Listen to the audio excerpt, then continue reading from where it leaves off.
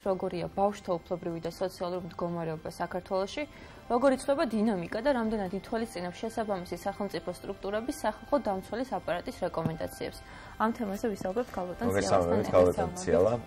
საინტერესოა, საკმაოდ ძელი ადგილი დაუთმო სახალხო დამცველის აპარატმა ბავშვთა უფლებების განხილვას და ასე შემდეგ.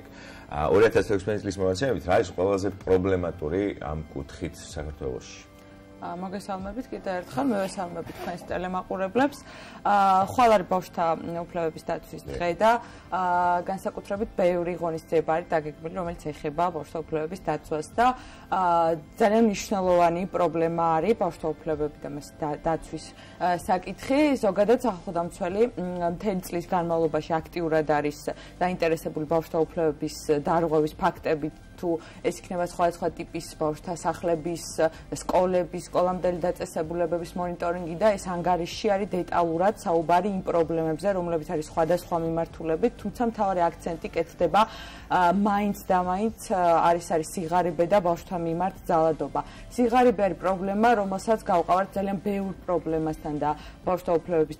დარღვევის საკითხებთან, ეს იქნება ბავშვთა შრომა, ჯანდაცვის ხელმისაწვდომობა ოჯახში, არის ძალიან ბევრი პრობლემა განხილული ასევე განათლების სისტემაში არსებული მესიჯი რომელი სიღარიბე არის განსაკუთრებით პრობლემატური და ეს განსაკუთრებით აღსანიშნავი არის ალბათ აჭარის მასშტაბით კონკრეტული ერთი ადგილი რომელსაც ოცნების ქალაქს ეძახიან და ეს პრობლემა განსაკუთრებით მნიშვნელოვანია ბავშვთა უფლებების დარღვევის ჭრილში გამომდინარე იქედან რომ იქ ცხოვრება ბავშვების მიმართ არის რეალურად დარღვეული ძალიან ბევრი უფლება, ეს იქნება განათლების ხელმისაწვდომობის პრობლემა, ჯანდაცვის სერვისების ხელმისაწვდომობის, ეს იქნება ზოგადად მათი ჯანსაღ და მათთვის სასურველ გარემოში ცხოვრების პრობლემა. როგორც ვიცით, ეს პრობლემები ორი ძირითადი პრობლემაა ბავშვთა ძალადობა და სიღარიბე შარშანაც იყო საკმაოდ აქტუალური და მწვავე პრობლემა და როგორც ვიცით, თქვენი რეკომენდაციები იყო სწორედ ამ პრობლემების კუთხით მუშაობა მაინტერესებს, აი შარშანათა შედარების დინამიკა როგორ შეიცვალა და რა გაითვალისწინეს თქვენი რეკომენდაციები. გამომდინარე იქედან რომ ეს პრობლემა ბავშვთა უფლებების ჭრილში რაც არის დაკავშირებულია ძალიან დიდ პრობლემასთან, რასაც ქვია სოციალურ-ეკონომიკური მდგომარეობა ზოგადად ქვეყანაში არსებული და ის სიღარიბე, რომელიც სხვადასხვა ტიპის საზოგადოების სხვადასხვა სეგმენტში გვხდება, თუმცა სხვადასხვა არსებობს სხვადასხვა საკანონმდებლო ცვლილებებთან მიმართებაში გარკვეული ცვლილებები, რომელიც ეხება მაგალითად კანონი ადრეული და სკოლამდელი აღზრდის და განათლების შესახებ, ეს არის დაიხვეწა ეს საკანონმდებლო სივრცეში ეს პრობლემა, ასევე რეფერირების პროცედურები დაიხვეწა და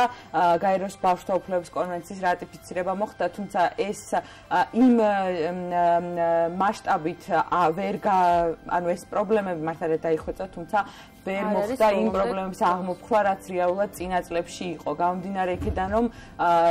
სიღარიბის მაჩვენებელი ძალიან მაღალია და არ შემცირებულა რიცხვი იმ ბავშვებისა, რომლებიც იღებენ სოციალურ დახმარებას, დარეგისტრირებული არიან სოციალურ მომსახურების სააგენტოში, ასევე ძალიან დიდი არის იმ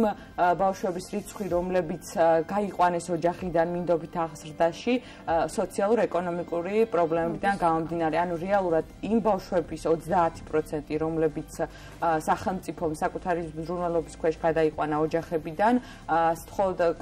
არის სიღარიბის გამო გაყვანილი. შესაბამისად, ეს მაჩვენებელი ძალიან მაღალია და პრობლემები, რომლებიც წინა წლებში იყო, თუნდაც ოცნების ქალაქთან მიმართებაში დღემდე ძალიან აქტუალურია. არის სხვადასხვა ტიპის ცვლილებები, იმიტომ რომ ჯანდაცვის სამინისტროს აქვს ძალიან ბევრი მიმდინარე პროგრამა, თუმცა პრობლემის მასშტაბურობიდან გამომდინარე ძალიან მნიშვნელოვანია რომ კონდეს რა თქმა უნდა ეს არ არის მხოლოდ არ უნდა დავინახოთ მხოლოდ ბავშვთა უფლებების დაცვის. ქალბატონ ციალა ბავშვებზე საუბრობ, საჯარო სკოლებსა და სკოლამდელი აღზრდის დაწესებულებებშიც ძალიან დიდი ბევრი პრობლემა იყო, ესე იყო მოსწავლეების მიმართ ადამიანური მოპყრობა, ბულინგი, სანიტარული ჰიგიენური ნორმების დარღვევა, ამ მიმართულებით ხო რა არის. ეს უბრუნდებით სტუდიაში ქალბატონ ციალა, იგივე კითხვით დაგებრუნდებით აი სკოლებზე და სკოლამდელ აღზრდის დაწესებულებებზე ვსაუბრობდით და კითხვაც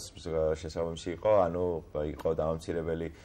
მომხრობა მოსწავლეების მიმართ, ბულინგის ფაქტები, სანიტარო-ჰიგიენური ნორმების დარღვევები, აი რა შეიცვალა ამ კუთხით და რა არის ეს ანგარიში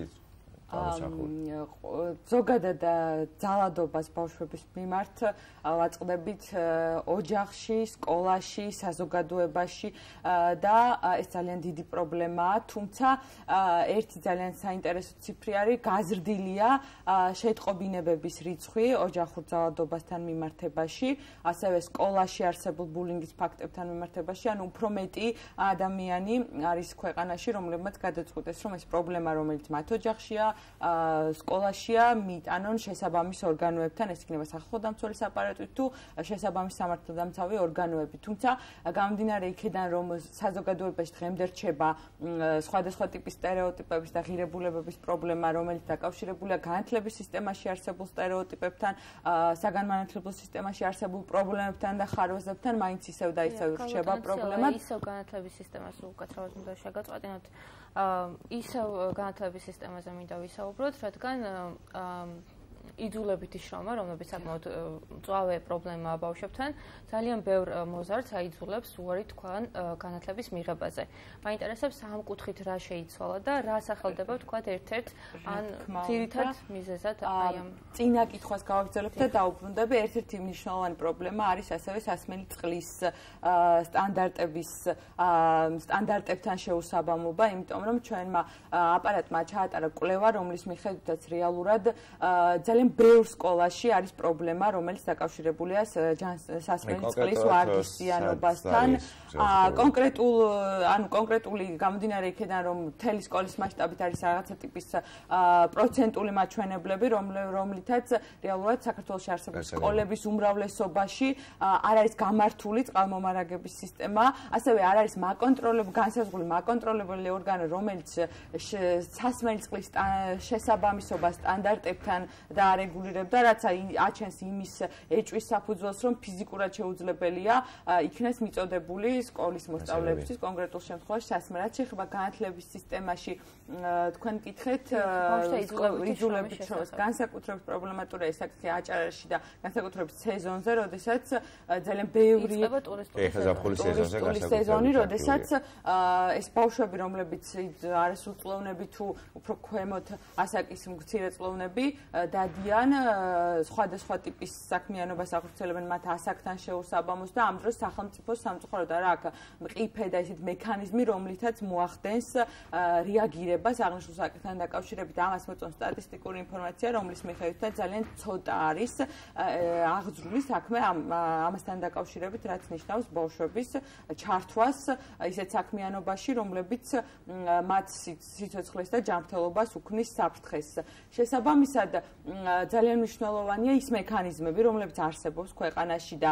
რომელიც იცავს ბავშვს მსგავს ტიპის შემთხვევაში არასათანადო შრომისგან და მნიშვნელოვანია მათი დაცვა ამ კუთხით, გაძლიერდეს ეს მექანიზმები, ამოქმედდეს, გამომდინარე იქიდან, რომ ძალიან ბევრჯერ ალბათ შეხვედრიხართ შემთხვევას, როდესაც ბავშვები ქუჩაში, როგორც ვთქვათ, ითხოვენ შემწეობას, ასევე სხვადასხვა ტიპის საქმიანობას ახორციელებენ და ამ დროს ძალიან მყიფეა მექანიზმი, სოციალური სააგენტოს წარმომადგენლები ახდენენ რეაგირებას, გამომდინარე იქიდან, რომ მათი რესურსით ძალიან მცირეა, ასევე სამართალდამცავი ორგანოების